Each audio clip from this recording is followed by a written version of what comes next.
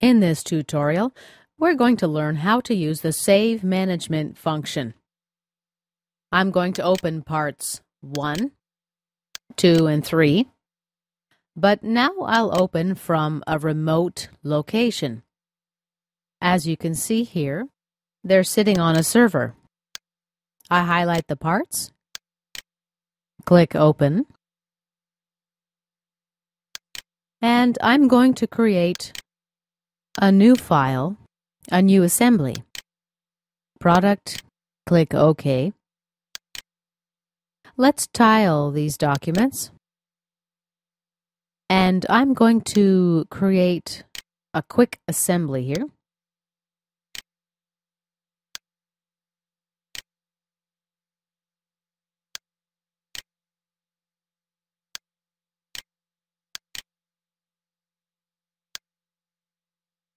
I'll be explaining in subsequent tutorials what I'm up to here. Okay, here is the Product 1 assembly. Let's save it.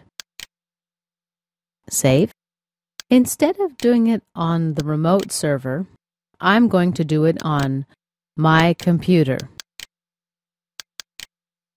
Product 1 is my folder. I'll use the default name, product1.catproduct. Save. What's actually happening right now? As you can see, the product1.catproduct document is saved on my computer. But parts 1, 2, and 3 are not here. So let's check to see where they're at. Activate Product 1. Select Edit, Links, like you see here. All 3 parts, they're still on the server. Click Cancel. What I'll do now is use the Save Management function instead. Now you can see product1.catproduct is located on this computer. Highlight it, click Save As. I'm going to overwrite this file. Click Save. CATIA prompts me with a warning. It's okay. Parts 1, 2, and 3 are still on the server. What I do now is click Propagate Directory.